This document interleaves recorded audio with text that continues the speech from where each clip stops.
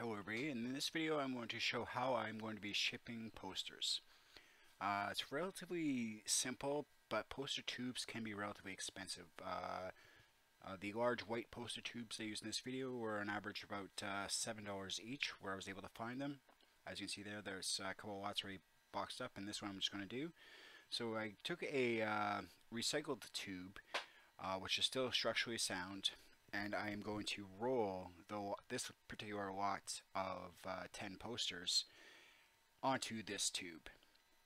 All 3 lots of posters I'm auctioning off on eBay are all being rolled pretty much exactly the same way. They're all being rolled on top of a tube, and then they're going to be rolled into bubble wrap, as you'll see in this video. Then they're going to be put into a larger white tube and then sent off at the buyer's expense.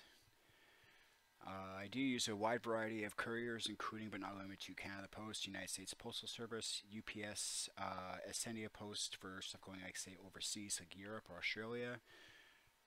But all the posters are rolled onto a generic tube. I put an elastic band on each end just to help hold the tube in, and then I'm going to roll them up into a sheet of bubble wrap, just to help ensure that the posters don't go swishy-swashy inside the tube when they're being mailed. It also adds a little bit more structural support for the entire tube. So as you see, I'm folding the bubble wrap edges so that the posters are going to be well wrapped. Once I roll this poster here, what I'm going to do, or once I roll this into the bubble wrap, I want to take some more elastic bands, put them on the side or the ends as well. I don't want to use tape when I'm wrapping posters inside of a tube. Sole reason being is I don't want that tape, for whatever reason, to somehow come off and get onto the poster.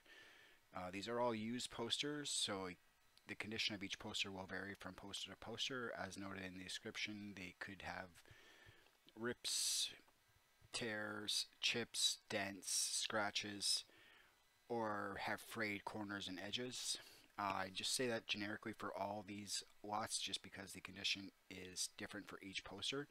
Some posters are in significantly better condition than others, but please see the photos in the description of each lot for a better idea of what the condition of each poster is. Since these are already packed and ready to ship, additional pictures are technically still available if you are interested in some. It'll just take a little longer to get to them. Anyway, I'm going to take this tube and I'm going to gently put it into this tube and then show them off. Alright, so let's go to the next video here. Once I get the posters mostly down there, I'll just tap them onto the floor here to get them down into the tube a little bit better, and then gently push them further in.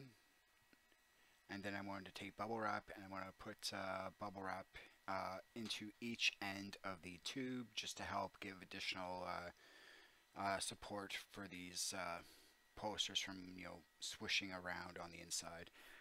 All the tubes are well packed, as you see here. They got fragile stickers. They got my little thanks for your support sticker. And I just tape the ends up to help do that. Anyway, I'm going to go to another video where I show some more stuff of how I pack these. Thanks for watching. Okay, so I created the first poster lot.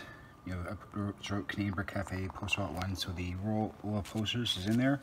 I used an elastic band to hold them down, then I put them into a layer of bubble wrap, and there's these elastic bands that hold the bubble wrap onto these posters.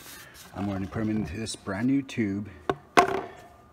I don't want to use a recycled tube just for stability and quality of shipping reasons.